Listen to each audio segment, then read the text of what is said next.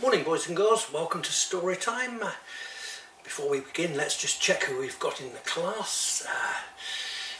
Lee Parker, hello Lee, how are you? Could you take a seat in the front please? You're the smallest. That's it. Just stop kicking that ball around for 5 minutes. That's it, lovely. And who else have we got? We've got Ellie Maiden. Hello Ellie, stop running about, take a seat. Yes, take a seat Ellie. I know you're still running about. Are you running about still? Who else have we got in the class? Gillian Smurthwaite. Gillian?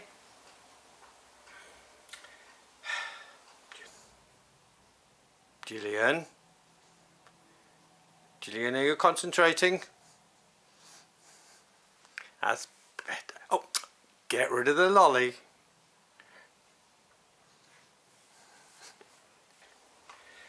What are we going to do with you? Before we go any further, I want to give you your homework for the next week. I'm going to show you 3 pictures and you've got to tell me next time I see you what they are. Here's the first one.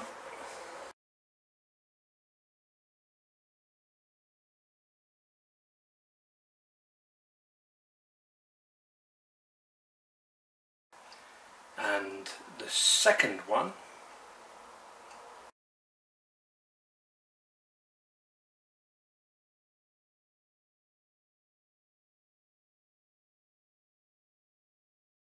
And the third one.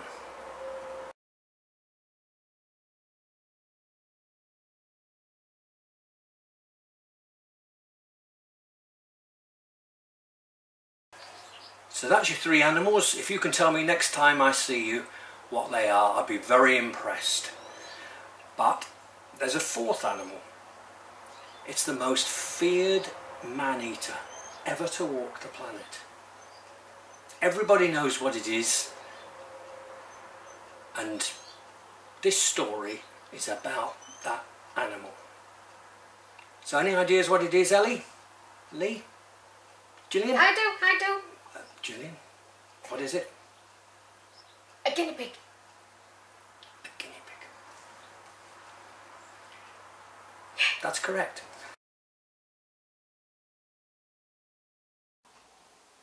Now that we're all concentrating, we're going to have a story called Elly and Aaargh. I think that's how you pronounce it. Not too sure. But anyway, this is how the story goes.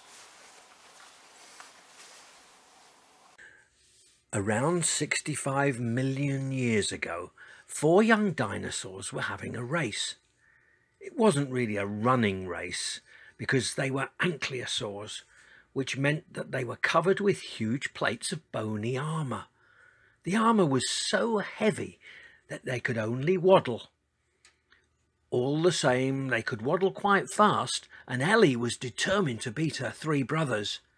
She reached the river just ahead of them. "I won," she shouted. She wagged her tail in triumph. "Ow!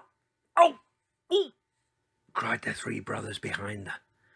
Elly looked around and saw them lying in a heap. "What happened to you?" she asked. "Your tail happened to us," groaned Lenny. "You wagged it again," moaned Kenny. "It knocked us over," croaked Benny. "My tail knocked you over?" Elly was sure her tail hadn't done anything of the sort.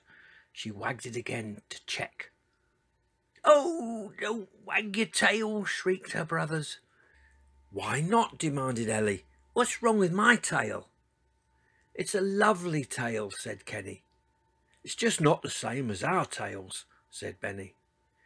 "It's got a great big club on the end of it," said Lenny.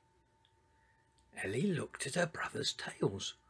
They were slender and pointed at the end, like her mother's and her father's tails. She twisted her head around to look at her own tail, but she couldn't twist far enough to see it properly. "It looks fine to me," she said.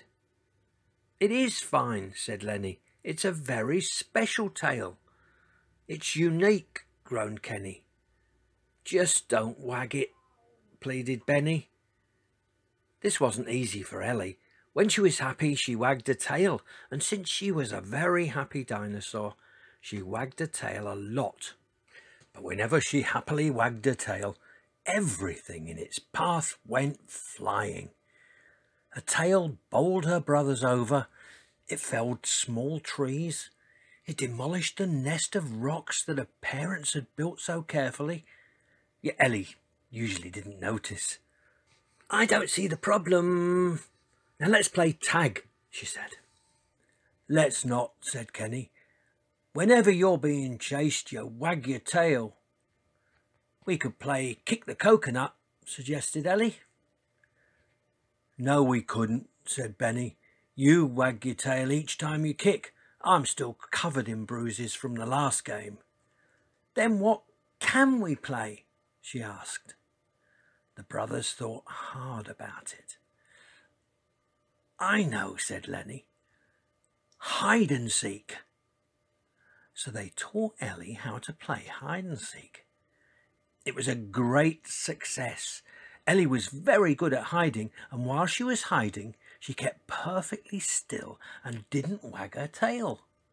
They played hide and seek all morning, apart from one small incident when Elly wagged her tail and Kenny ended up in a ditch. Nobody got any bruises. It was Elly's turn to hide.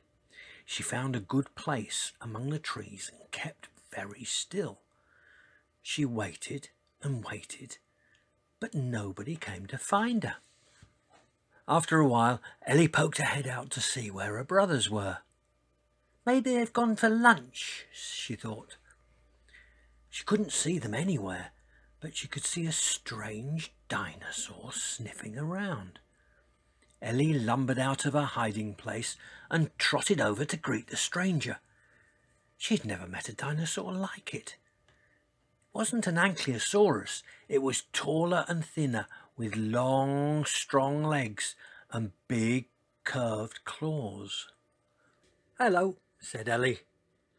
The strange dinosaur turned round and grinned a wide, toothy grin.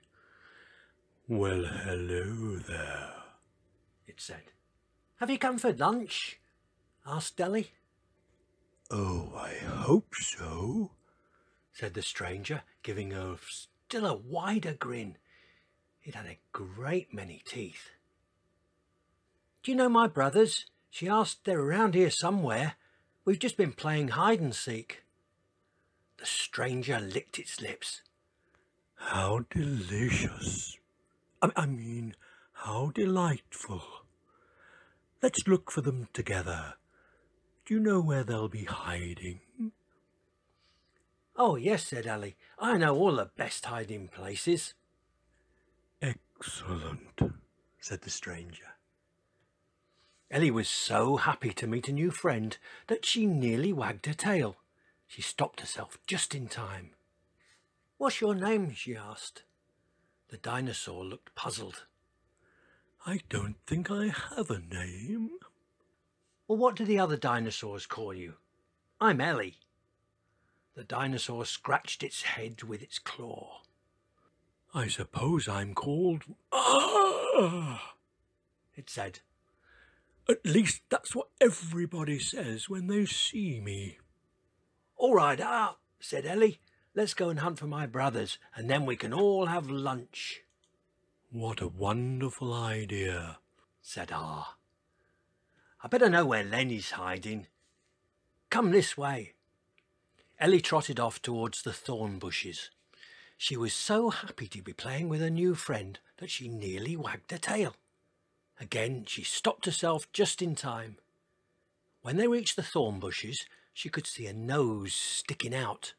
"Found you, Lenny," she shouted. Lenny sat up and stared at the strange dinosaur.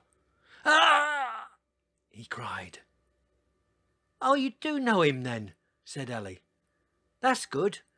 She was so pleased this time she couldn't help it. She wagged her tail. There was a whack and a thud. "Aaargh's come for lunch," she said. "Aaargh? Where are you?"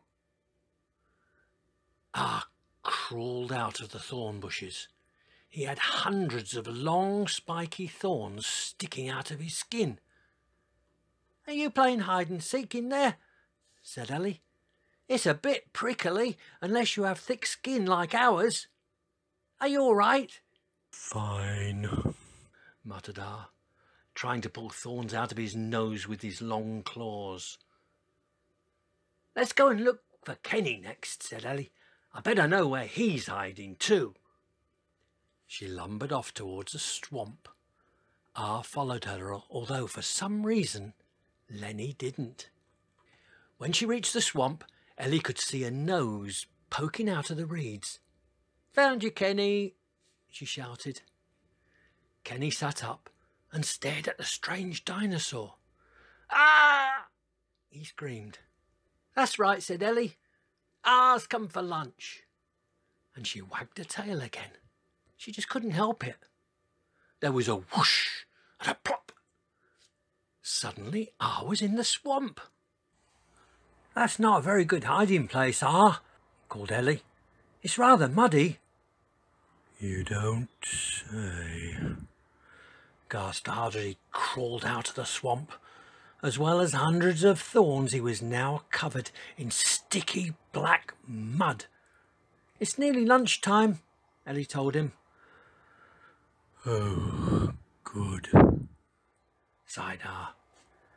"We just need to find Benny. I know exactly where he'll be hiding. Come this way." She set off again. Aaargh followed her, although for some reason Kenny didn't. Elly waddled happily to the edge of the forest where there were dozens of huge anthills. Sure enough, when they got there, he could see a tail poking out from behind the biggest anthill of them all. "Found you, Benny," she shouted. Benny sat up and stared at the strange dinosaur. "Ugh!" he yelled. "Yes, isn't it nice of him to play hide and seek with us?" said Elly. She was so delighted. You know what happened? She couldn't help it. She wagged her tail. There was a whoop and a splat. Elly looked at Aaargh, who was now inside the anthill. "That's quite a good hiding place," she said, "but I can still see your back legs." Aaargh wiggled and squirmed and at last managed to pull his top half out of the giant anthill. As well as mud and thorns, he was now covered in angry ants. They scurried all over him, ripping him with sharp jaws. "Oh!" said Aaargh. He ran to and fro, trying to shake them off. "Are we playing tag?" said Elly. She began to waddle after him eagerly. As she did, she wagged her tail. Thunk went her tail against the coconut palm. A shower of coconuts fell on top of Aaargh. He tried to kick them away. "Oh, goody," said Elly. "We're playing kick the coconut. I love playing kick the coconut." She began to kick the coconuts at him. As she kicked, she happily wagged her tail. Biff went the coconuts. Wallop went her tail. "Whoa!" went Aaargh, bouncing head over heels. "That was clever," said Elly. "Can you do it again?" And she wagged her tail some more in admiration. "Ah!" cried Aaargh. Wildly waving his claws, he galloped away. "Are we running races now?" called Elly. She tried to race after him, but Aaargh ran too fast. She couldn't keep up. Soon Aaargh had completely disappeared. Elly was now quite tired and hungry, so she gave up the chase and trotted back to look for her three brothers. "It's lunchtime," she called. Her brothers crept out from behind the trees. "Has that dreadful Deinonychus gone?" asked Kenny. "You mean Aaargh?" said Elly. "He is dreadful at hiding, isn't he? But he's quite good at running." "We saw you wallop him with your tail," said Benny. "Wish I had a tail like that." "Me too," said Lenny. "You really showed that dreadful Deinonychus a thing or two." "I showed him lots of games," agreed Elly. "It was fun." She pulled up a mouthful of plants and began to eat. "I think I'll go and find him after lunch," she said happily. "I better know where he'll be hiding. I can't wait to play with Aaargh again." Well, there you go. And now Jill and I are going to do what we do every evening. See you.